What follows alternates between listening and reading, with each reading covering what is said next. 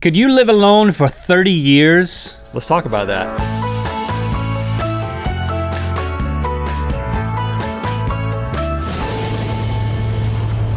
Good mythical morning. Everybody needs a little time away.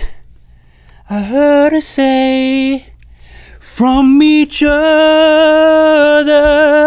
It's true, it's not just a very catchy Chicago song. That was so nice. Which I am downloading immediately after that, and it's gonna be in your brain if you know the song the rest of the day. You're welcome. If not, you should look into it. It's a great song, but it's wise. Wow. Everybody does need a little alone time. Yeah. I mean, we just spent a few weeks vacationing apart. And now our relationship is healthier because of it. You think so? Our relationship with Mythical Beasts is healthier because of the hiatus. I believe it. But there's some people, as it turns out, who need a little bit more than a little time away. They need decades away. Maybe 30 years. I'm talking about hermits, y'all. Okay, we've got some insane hermit stories for you today, and we have a special little surprise packed into the middle of that hermit sandwich. Stay tuned for that. But let me start by telling you about Christopher Thomas Knight, AKA the North Pond Hermit. Why don't you tell me about Christopher Knight? Are you gonna do Chicago the whole time? I'm sure it will be all right. Now, I say that in a really sensational voice, but it's actually kind of a boring story when you think about it, because Bore me! When he was 20 years old in 1986, right after Chernobyl happened, he went off into the woods in Maine, in central Maine. Not because of Chernobyl, he just uses Chernobyl as a way of remembering when it was. Okay. He has no reason why he went away. He just went. Hey, and he stayed there for hermits need not reasons. 27 years. He didn't tell his family where he was going. He made no contact with anybody the entire time except one hiker who happened to go by his campsite, and apparently he said, hi. That's it. 27 years, 27 he says hi. Hi. That's it, for 27 years. Now, before 1986, this guy had never been camping, ever. This is like your first tattoo being full body leopard spots. he full headlong right into this experience. By the way, I'm sure that's been done too, but we should save that for another episode. He never lit a fire for fear of being found. He never went away from the camp except during the nighttime. Dude, we went camping that one time, and it wasn't the first time we ever been camping, and they wouldn't let us start a fire, and we were immediately like, well, we should just leave. Yeah, he's like, 27 years I can do that. No campfire. The best part of camping, he didn't even get that. But how did he live? If he doesn't have a fire, if he's not doing anything except saying hi to one person in 30 years, he stole stuff, a lot of stuff. Oh, really? 40 robberies a year, over 1,000 robberies over the years that he was out there. He would go to homes, schools, summer camps, and he would get all his supplies, including his underoos. He would steal— Dude would steal underwear? Yeah, probably dirty ones, just off of the floor. That's why you should always never put your dirty underwear on the floor. You always put it in the hamper, because a crazy hermit might come and be like, oh, free underoos. Scoop it up, pull it on. Don't do that. He also stole— I picture him wearing the underwear outside of his clothes. Yeah, like, I'm sure that's what he did. All hermits do that. It's called the exo underwear skeleton. No, it's not. No, it's not. No, he even stole a 10-year-old's Halloween candy stash. I don't know how they knew that he did that. This dude has no moral compass. It was not a video for a Jimmy Kimmel thing. It was actually just a legitimate, he just stole the candy from Did he have an actual compass? Okay, but he obviously wasn't out there forever. He was caught. What did he do? Well, there was a guy, a game warden named Terry Hughes, who made it his life mission to catch the North Pond Hermit. And so what he did— Sounds like a movie. Like, he would be played by like, the guy from Avatar who looks like this. Yeah, the general. Hey man, I've been hunting for you for 27 years. He set up a camera at Pine Tree Summer Camp because Christopher had been known to go in there and steal things, and he put a motion sensor behind the ice machine because I figure after a while this hermit's gonna need some ice. I put underwears all over the floor. I lured him in with dirty underwear right to the ice machine. So then, and sure it worked? Enough, on April 3rd, 2013 at 1 a.m., the silent alarm goes off, and he goes up there and he finds the North Pond Hermit in the kitchen, snooping around. He has a gun, not the hermit, but the general, and he holds him at gunpoint until the authorities show up. They end up catching the dude, arresting him. General. He's not a general. Only 7 months in prison. 7 months in prison, which he said did more damage to him than the 30 years that he spent in the wilderness. And now he's out and he's on probation. And I'm assuming that one of the conditions of probation is no camping. Right. And underwear on the inside. Wink, wink, did the judge. I hope the judge didn't wink, wink. He didn't. All right, I have another super sensational hermit story, but first it's time to get to the meat in the hermit sandwich. A little new surprise that we worked up. It's time for It Was the Best of Times, It Was the Worst of Times. Okay, here's how it works. One of us, and it's gonna be you because we're going alphabetical. Yes. Has to do something that is the best and the worst, good and bad, at the same time, and then make a decision if you'd ever do it again. Okay. Link, pick a card. Any card. Rhett, I'm gonna pick this card, this one card. Get a massage while being fed sardines. Okay. All right, we got this new spot to do stuff like this. Whoa, look, you took your shirt and your glasses off. Well, I'm getting a massage. Okay, let's bring in the masseuse. Chase is the masseuse. Chase is the masseuse. We think we're gonna get an actual masseuse?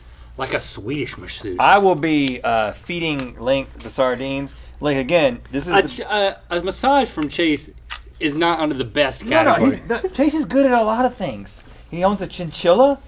Period. Okay, listen. I'm gonna be feeding you these whole sardines while you get this wonderful massage. Now, I'm thinking the massage is the good part and the sardines are the bad part. The best of times are the worst of times, and you're gonna tell us whether or not you'd ever do this again, okay? You can start the massage whenever you want to, masseuse Chase. Something just dripped. Was that off of you? He's got lotion. Chase? He dripped some lotion on me. You're kidding me. No, he's Oh, he's not a professional. He just owns a chinchilla. Oh. Ah. Oh. Bite it. I bet it. Man, it's just so awkward that like Chase works for me, but not as a masseuse. Think of him just like you're at a resort. You just would resort. And, no, you're at the mall. You're at the mall, and one of those guys stopped you and said, "Don't hold back, Chase. I need this." Okay. I don't want to eat any more of these sardines. Oh, you just come on now. I don't want to use my hands because I gotta beat them up. Oh my goodness, this is awkward. I don't want to eat any more of this. That's part of the experience. I don't want any more. Okay. I got some. Ooh. He's really working the elbows now. Oh gosh, a little higher. Oh, okay. Oh, there you go. Okay, Link, have you gathered enough information about this experience to gauge to gauge whether or not you would do it again? Yeah, I'd do it again. All right, this has been It Was the Best of Times, It Was the Worst of Times. All right. Oh man, How you feel? good. I've been chipmunking this stuff though. I still have to get it down. Oh, we'll just proceed. Oh gosh. There's some noises being made. Very oily. My back. Oh. And the sardines, like I said. All right, got another hermit story for you, and really great breath for this part. Oh wow! It's like a cat got out of a dumpster and crawled into my mouth. 1974, during the Vietnam War, Ho Van Tan, his home. This is kind of sad to start off with. His home was destroyed by a bomb that also killed his wife and two of his sons. This is during the Vietnam War. Well, he immediately just grabs his other son and runs into the jungle. He's out of Dodge. Yeah, which totally makes sense, right? Mm-hmm. Not necessarily a hermit, except that he stayed there for 40 years. In the woods. 40 years in the woods without contact with anyone except the son. Now, he was 42 years old when he went in, so his son, who was 2 at the time, grew up to be a 42-year-old in complete isolation, living. They were even isolated from the ground for the most part. He built They were flying? No, he couldn't fly. He built a tree house 16 foot off the ground. They fashioned loincloths out of tree bark. And they went all in. They went all in. He had pants, but he folded his pants up neatly in the corner of the treehouse, and they stayed there for 40 years.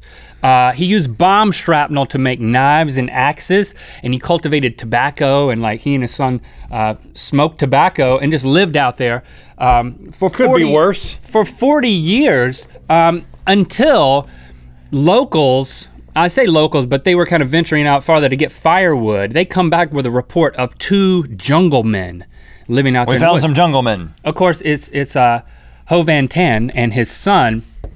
living in their treehouse.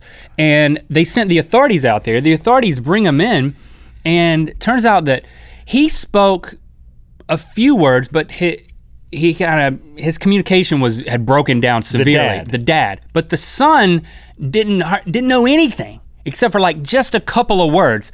Over the course of their 40-year isolation, they stopped speaking even to each other. This is so it was like sad at this point. They no, but they were thriving out there. But they were communicating. Smoking cigarettes. They were communicating. Yes, with hand signals. Oh. They communicated, and so that's how they would communicate when they were brought back into civilization. They were given $1,900 to build a house, which they built. Oh, they got quite a house for that. Well, they built a nice house. Here's a picture of him sweeping the son sweeping out in front of it. And are they now that they're speaking to each other? It's starting to speak a little bit more, and the son is learning to listen to music on his cellular telephone. That is a tough thing to learn how to do. You know. Let me teach you how to do this, sir. But I can totally relate. When I worked for my dad for a summer, he whisked me away and we built a tree house. No, we would like lay tile and paint houses. But my dad got into this rhythm of not speaking to me. He would grunt and use hand signals. And it was extremely frustrating. And then I found that like sometimes I'll do that with the kids. You do that with me. Yeah, it's all the time. If I want you to pick up something, I know I don't grunt like a caveman, but I'm more like just you sound like the Swiss chef. And then so I believe that this would be my life if I went to a treehouse. I would come back doing hand signals with one sign. You ought to take Lando sign. to the woods and see how it turns out. And when he comes back, I'll teach him how to listen to music on a cell phone. But yeah, they're adapting back into society, and good for them. The Jungle Men coming back in strong. Man. Are you a hermit that watches Good Mythical Morning? If so, leave a hand signal down below. Please, yes. Thanks for hand signaling and liking this video. Well, it is a hand signal. Yeah. You know what time it is. I'm Riley. I'm Aubrey. It's time to spin the wheel of mythicality. We're on Snapchat. Our account is called Real Rhett Link. Real Rhett Link. It's real. We're Rhett and Link. Snapchat. Follow that. Click through to Good Mythical More. Rhett's got an amazing story of an amazing encounter while being a hermit on vacation. I got a vacation story too. Soccer moms. Hey, Lorene. Hey, Joanne. Did you hear about Marlene? Marlene? She got a new minivan. It holds 14 people, well, 16 babies. That's a maxi van. You know what I'm saying? It's got a built-in cracker machine too. It builds crackers? No, it makes goldfish crackers. You press a button and every little toddler gets a goldfish cracker. I've heard that it's got a cannon in it too. A cannon? It shoots what? T-shirts. Yeah, it's got a T-shirt cannon in it too. I heard about that. She goes to NBA basketball games and shoots them from center court. That doesn't make any sense. I didn't know about that. I thought that's where they shot T-shirts. Arena football. Well, but you know what? She's such a gossip. She is. I hate her. She cannot shut her mouth. Then when we were done, there was like, he wasn't crying, but there was like, he was moved. He cried one cashew.